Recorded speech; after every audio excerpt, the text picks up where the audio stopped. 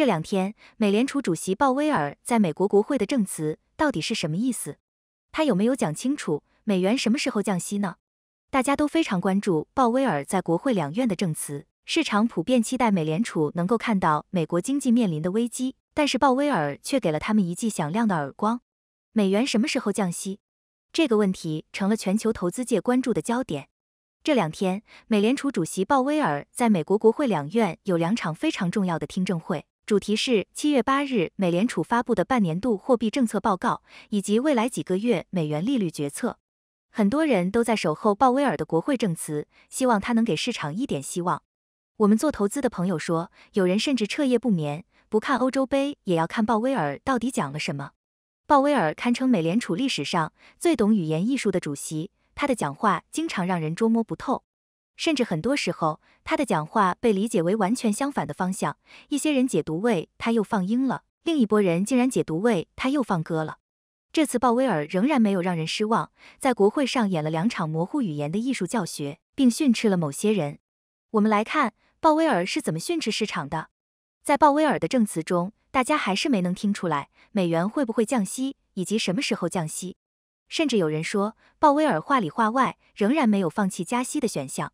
例如，鲍威尔说，尽管近期的通胀数据呈现出缓和的趋势，美联储尚未完全确信通胀能够持续回归至2%的目标水平。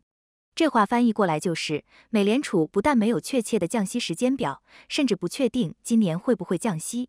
如果反过来理解，万一通胀又升高了，美联储将不得不加息。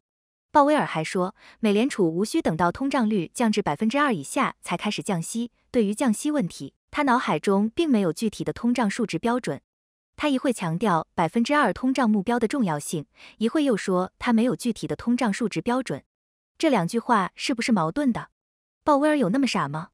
我们一直说鲍威尔不是什么专家，他就是一名政客，或者说他是一位法律专家。美国的法律专家往往就是玩弄语言的高手，甚至是颠倒黑白的代名词。所以，我们更愿意换个角度来理解，鲍威尔一直在极力澄清2件在他看来非常重要的事情。第一件事情，鲍威尔努力澄清，美联储是独立机构，不参与政治，特别是目前的大选与美联储的利率决策没有关系。在回答美联储是否会受到总统大选影响的问题时，鲍威尔坚定地重申了美联储的独立性。他表示，美联储的利率决策将基于经济数据、前景和风险平衡，而非政治因素。他反复强调美联储决策的纯粹性和专业性。这2年，鲍威尔讲这种话至少不下10次了，可见他是非常在意这件事的。但是，这话究竟有几分可信？很多人都觉得不可信，甚至鲍威尔越澄清，事情就越是扯不清楚。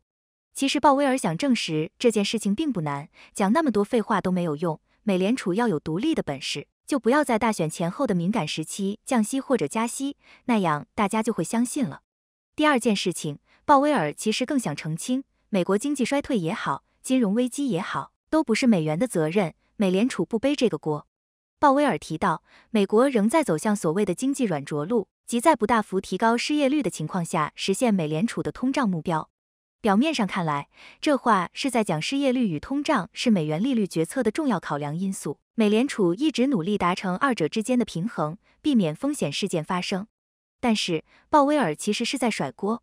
这话的另一层意思，失业率是美国经济运行的结果，是主管经济的那帮坏家伙们搞出来的，通胀也是一样的。这都不是美联储造成的，高通胀出现以后，美联储才有了加息打压通胀的任务。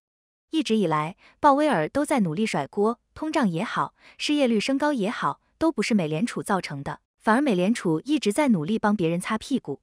另外，美元降息不是救世主，不管是谁，都不要期望美元降息能拯救什么，特别是美国经济衰退和金融危机，即使美元降息也拯救不了。理论上讲，鲍威尔是对的，货币虽然重要，但经济运行自有其规律。每过些年，美国就来一次经济衰退或者金融危机，本质上是资本过于贪婪、过度投机造成的。鲍威尔有道理吗？这个锅甩得掉吗？美国是高度金融化的国家，一切皆金融，美元资本可以操纵很多东西。美联储虽然不是主谋，但他难道就不是帮凶吗？看到这次鲍威尔的讲话，我们更加确信，美元今年都不会降息，甚至有可能加息1到2次。人民币份额近100%，金砖国家支付系统，俄罗斯成中美胜负手。最近，美元和人民币又有大事发生了。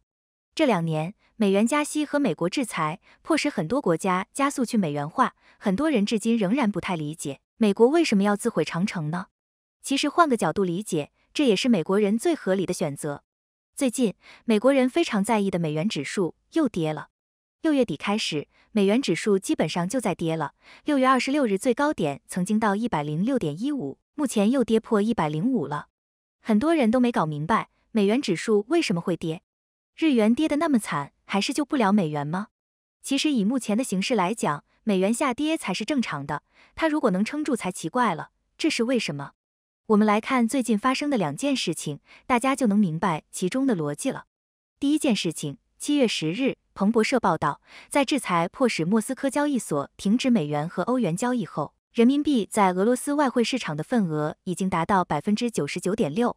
就在5月份，人民币还只占俄罗斯外汇交易量的 53.6%， 但美国在6月中旬实施的最新制裁，迫使俄罗斯停止美元和欧元进行交易以后，这个过程加快了。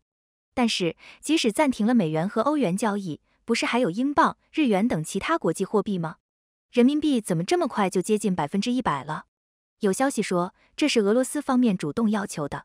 有外媒报道说，前2天印度总理莫迪访问俄罗斯，俄罗斯方面明确要求石油交易用人民币。为什么俄罗斯要收人民币？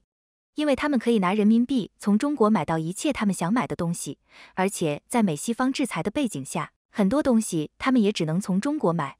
所以，目前俄罗斯是非常缺人民币的。前段时间，我们对俄罗斯的出口出现轻微下跌，就是因为俄罗斯方面的支付出了问题。这件事情反映了一个重要的基本逻辑：货币背后如果没有了货，它就不值钱了。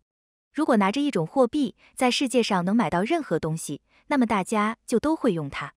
2战以后，美元就是这样在全球流通起来的。你也许会问，这样人民币就能取代美元了？当然不是那么简单了。但是现在有一个大国，就算是不用美元了，用人民币也可以买到任何东西，这是最近几10年破天荒的第一次。第2件事情，最近，据俄罗斯消息报报道，俄罗斯财政部副部长伊万·切别斯科夫确认，俄罗斯正在与金砖国家央行一起研究推出金砖之桥本币结算平台。这里的本币可以是数字卢布、人民币或里亚尔。新系统将允许各国之间直接转账汇款，减少西方制裁对国际支付的影响。目前金砖国家已经有10个了，正在申请加入的还有几十个，其中甚至包括土耳其。金砖国家人口、资源实力非常强大，超过全球1半，生产力已经超过7国集团。这里面有石油、粮食、矿产以及大规模的工业生产能力，金砖国家自己内部的经济就可以循环起来了。如果再有了货币，那就等于是直接拆了美元的地基了。如果金砖国家完全摆脱美元支付，美元将会怎样？如果金砖国家完全摆脱美元支付，美元在全球支付中的占比至少在下降1半，从目前的 48% 左右下降到 30% 以下，全球就形成多货币格局了。从以上2件事情，我们可以看得很清楚，世界对美元的需求将会越来越降低。货币在本质上也是一种特殊的商品，也遵循供求关系规律。如果世界对美元的需求越来越少，那么美元必然会下跌。如果全球形成多货币格局，而不是美元一家独大，那么世界经济的底层逻辑就变了，世界贸易将会更加多样化。美元加息、货币紧缩政策也不可能再有那么大的影响力了。当然了，这是长期趋势，可能需要一个相对漫长的过程。那么，面对这种局面，美国人怎么办呢？美国人的选择其实也不多，他们只能勉力维持美元的地位。目前的2场局部战争也好，美元加息也好，各种制裁也好，拉帮结派也好，其实都是围绕这个目标来的。